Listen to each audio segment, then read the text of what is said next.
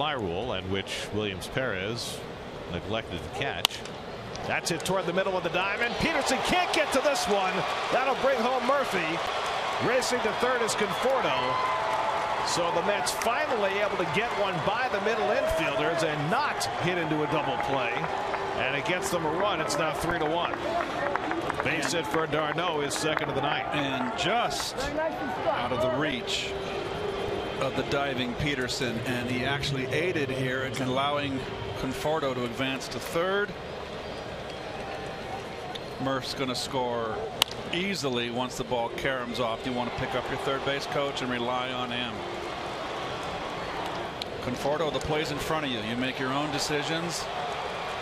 Never hesitated. Well done.